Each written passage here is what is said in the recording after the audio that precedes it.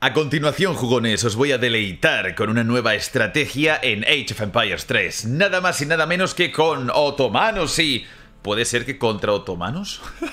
Madre mía, guerra civil otomana y yo voy a utilizar tecnología de casi Primera Guerra Mundial, formaciones guapísimas, utilizando con un build order especial a los NIZAM, no en tercera o en cuarta, que cuestan 2500 de madera en total, sino en segunda. Así que vamos a ver esto qué tal.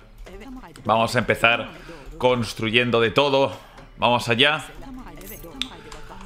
Puesto comercial importante, ¿eh? Bueno, en este mapa en concreto lo que suele suceder es que a los otomanos se les va la puta cabeza metiendo puestos comerciales. Así que espero que no haga la típica de decir voy a construir puestos comerciales hasta aburrirme, ¿no? Vamos a por un poco más de madera. Habrá que hacer casa también. Bien, bien, bien, bien.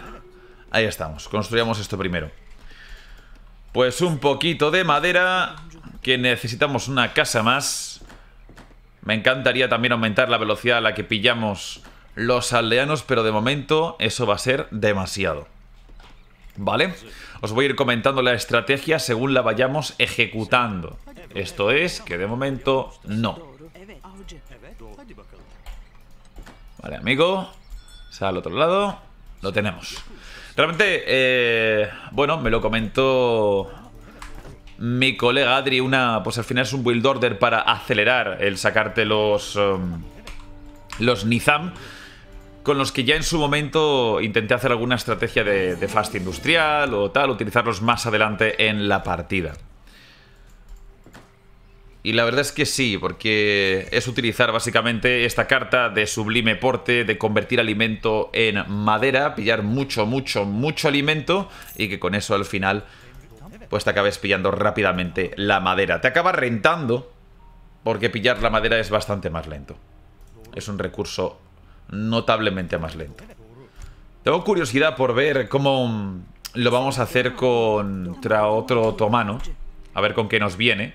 La gracia luego del NIZAM es que aunque tiene bonus de por 2 disparando contra infantería y luego aguanta un 20% de asedio, en verdad tiene todavía más multiplicadores, dependiendo de las formaciones que utilices, de la actitud que utilices con el soldado. Entonces, ¿dónde está la gracia?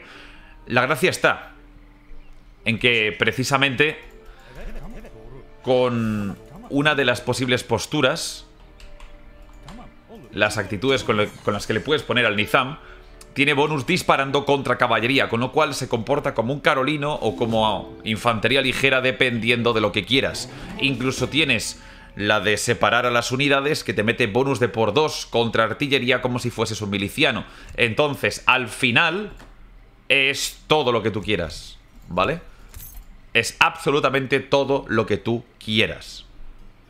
No necesitarías en principio más unidades que el NIZAM. Y tiene otra ventaja también, y es que puedes dejar que esta unidad vaya mejorando automáticamente según subes de edad, en lugar de gastarte en madera y monedas, el típico genízaro. Entonces es más polivalente, luego se te hace más barato. El problema es que solo puedes pillarte NIZAMs por medio de envíos. Entonces lo que te envían desde la metrópoli es lo que hay. Tenemos un montón de envíos de genízaros en la baraja, que luego se convertirán en envíos de NIZAM. Ahí está la gracia. Y pues ahora mismo vamos a pasar con 500 de alimento en lugar de con 500 de madera, precisamente para abusar de la conversión de alimento a madera. Si luego ya podemos pillar algún amigo más, lo vamos viendo. Esta sería la primera vez que me meto a clasificatoria, porque estamos en competitivo, con esta estrategia. Pero bueno, no creo que haya dificultades. Realmente la estrategia en sí, en cuanto la entiendes, es bastante fácil de ejecutar. Son varios pasos, pero bueno. Se me ha muerto el explorador. Lástima. Ya iré a rescatarle, pues. Entonces, 900 de alimento más lo que vamos a pillar. Pinta bien. Vamos a recoger esto rápidamente. Nos podemos meter la intriga de palacio, que es También una carta que vamos a necesitar para poder finalmente desbloquear al Nizam. Seguimos con la caza. Seguimos con la caza. Vamos a hacer overpop, por cierto. Vamos a superar nuestra población. Luego tendremos que construir casas más adelante. Vamos a recoger rápidamente este alimento. Y nos vamos gerdeando lo que tenemos un poco más abajo. O sea, este mapa es un mapa de la leche para pillarte puestos comerciales avanzados y reventar como un cabrón. Vamos a convertirnos ya el alimento en madera. Con esto lo vamos a tener todo. Todo lo necesario. Y luego ya, cuando pillemos esto, cuando pillemos la conversión, lo que vamos a hacer es cambiar a madera también, para tener la suficiente madera con la que pillar casas y luego seguir subiendo. Aquí tenemos lo de infantería de la nueva orden. Lo pillamos con la intriga de palacio. Vamos aquí a pillar monedas, las que nos puedan faltar para luego saltar a tercera. Y de momento ahí estamos. La conversión va a ser inmediata en cuanto se envíe la tarjeta, la carta. Ahí lo tenemos. Ya tenemos madera más que de sobra. Y ahora vamos a tirar a por más madera todavía. Y luego ya puede que nos mandemos todavía. Ahí está, más Nizam. Porque ahora las cartas de Genizaros se cambian por cartas de Nizam. Voy a ir a por él. Él tiene más puntuación. Vamos a ver qué demonios está haciendo. Lo vais a flipar porque, por ejemplo, con esta postura de mantente firme, aumentamos la distancia de 12 a 20. O sea, son putos francotiradores. Es impresionante, de verdad. Vamos allá. Y de momento nos llevamos un poco más de experiencia. Vamos a meternos en su terreno. Vamos rápido. A ver qué encontramos por aquí. De momento vamos a quemarle esta casa. Espérate porque llego a dispararle, ¿eh? ¡Ah! Ahí lo habéis visto, cómo le hemos matado. ¡Hostias! Tengo aquí la distancia máxima puesta. Él también se ha sacado Nizam, el hijo puta. ¡Qué cabrón! Pero yo le he metido la distancia. A lo mejor eso no lo conoce. ¡Hostias! ¡Hostias! ¡Hostias! Creo que no lo conoce. ¡Qué bien! ¡Qué bien! ¡Qué bien! Muy bien, muy bien, muy bien. No, pero el tío me ha sacado también Nizam. Me cago en la madre que lo trajo. ¿Qué demonios? Él a lo mejor está intentando meterme bonus o algo así. Está en la posición contra asedio. ¿Qué cojones? No los está utilizando bien, ¿eh? Se ha hecho la misma estrategia, pero no los está utilizando bien. Así que perfecto. Lo que no sé es demonios. ¿Por qué? Qué bueno, tío. Hostia, cuidado. Ahí está, le estoy reventando, ¿eh? Tengo mucha más distancia que él. Lo que no tengo es mucha visión, así que necesito ver para poder disparar. Pero bueno. Ahí ya, joder, 2 aldeanos que me le he comido. Bien. Vamos, más fusileros, venga. Mucho cuidado, ¿eh? Mucho cuidado. Hostia, te he pillado, mamón.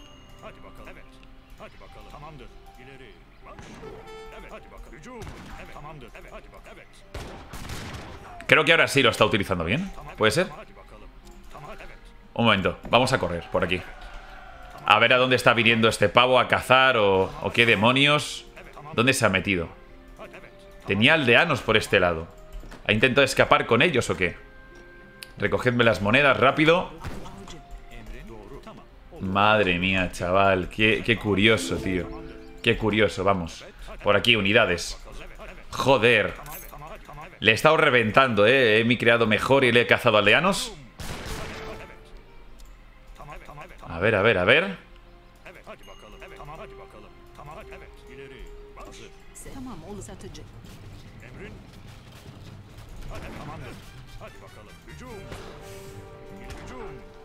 Vale, lo tenemos.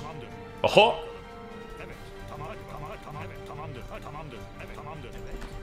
Él tiene más visión. Cuidado con eso. Él tiene más visión. Que estamos en su zona. Mucho, mucho cuidado. Tenemos que seguir construyendo sobre esta ventaja que nos hemos pillado. Vale, vamos a ver. Voy a pasar con obuses. Si puede ser.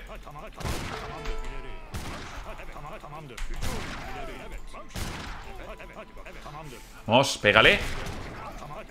Vamos. Voy a intentar meterle bonus. Si me puedo acercar. Es que, joder, cómo se va a defender con esto, ¿eh? Ahí está, ahí le meto más daño porque me ha acercado, he cambiado de tipo de daño. Ahora le meto un por 2. Creo que se aleja. La buena micro, la buena puta micro. Vale, vamos allá. Más casitas y luego vamos a ver cuántos me puedo enviar a continuación. Estoy sacando todavía más y más ventaja. Vamos a ver. Ah, mira, mira, mira, mira. Por aquí está cazando, ¿eh? Por aquí está cazando. Ahí lo tienes. Ahí lo tienes. Pues qué puta casualidad, chaval. La misma estrategia, el pavo este. Qué mamón. No te escapes, no te escapes. Madre mía, yo solo con eso ya muerto, tío. No, tienes que compensar mucha eco. Voy a meter mercado en cuanto pueda. Voy a meter mercado y nos vemos, vamos. Voy a mandar al más herido de todos a por mi personaje, en todo caso. Que está por ahí medio muerto, por la parte de atrás. Espérate, espérate. Cuidado, cuidado. Bonus contra caballería. Ahí está. Bonus, bonus, bonus. Melee, melee, melee, melee. Métele melee. ¡Qué cabrón! Hostia, pues espérate porque ahora tengo buses. Tenemos que sacar tropas de otras formas también. Wolo lo dice. O sea, le he estado intentando meter bonus a esa caballería, pero difícil, ¿eh? Difícil. Vamos a intentar. Ya que estamos en tercera, voy a sacarle jinetes arqueros. No vamos a hacer el tonto, ¿eh? Lo que sí te digo es que no he utilizado jinetes arqueros en mi puta vida, así que no recuerdo cuánto cuestan o tan siquiera qué cuestan.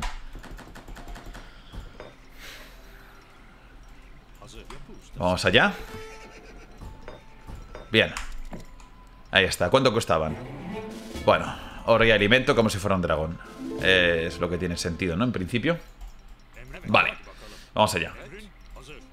Vamos a meternos modo defensivo. O si no, ¿qué coño? No, sí, le puedo reventar. Si me traigo los jinetes arqueros, llegarán a la ayuda bastante bien, espero.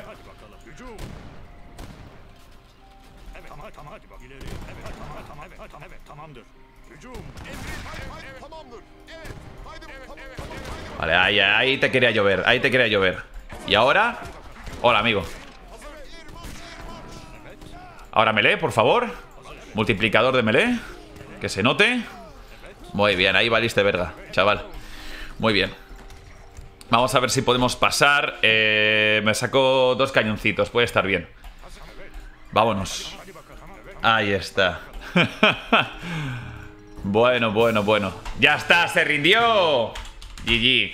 Los NIZAM, tío. Los putos NIZAM. Además, son una unidad muy divertida. Realmente la estrategia no es tan complicada a nivel de build order, pero luego te exigen mucho en la micro, porque para realmente sacar el máximo de esas unidades hay que ir cambiando de formación. Si te acercas mucho porque tienes ventaja numérica, te metes el ataque normal y corriente para meterle un bonus de por 2 contra infantería. Ojo, no infantería pesada, toda la infantería, que eso es brutal porque eres infantería ligera incluso para la infantería ligera enemiga. Le metes bonus a todo.